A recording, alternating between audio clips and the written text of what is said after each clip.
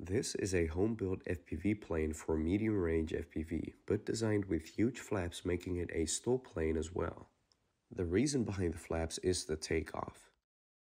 Launching a pusher plane with down thrust requires fast acting because the aircraft pitches down by the thrust line of the motor. Not every mid-motor plane has this issue, but the previous design of mine without the flaps had more than 8 or so takeoff mishaps and suffered nose damage after all. So there's not much that I could do to solve the down thrust issue upon takeoff, and adding landing gear wasn't a consideration because the aircraft is 1.8 kilograms already with a 5000 mAh 4-cell LiPo. So I thought about adding these flaps, which are 2/3 in span of each wing half and 3 inches in chord. The ailerons extend to the edge and are 2 inches instead of 3 inches.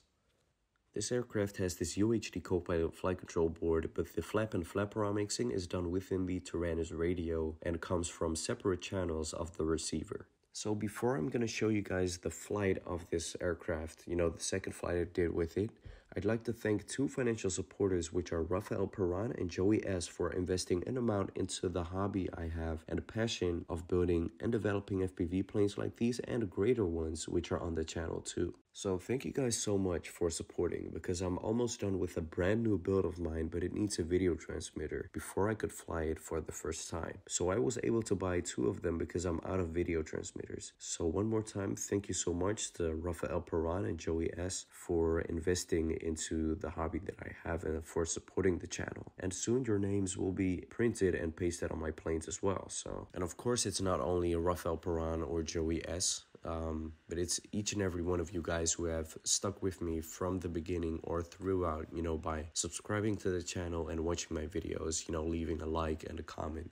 Each and every one of you guys, I'm very thankful for, and you guys are the reason why I not only post videos, but also do these build videos more often, because you guys support my work and hobby as well. So thank you all so much. Let's go into the flight video, and I hope to see you guys in the next video as well. So have a nice day and take care.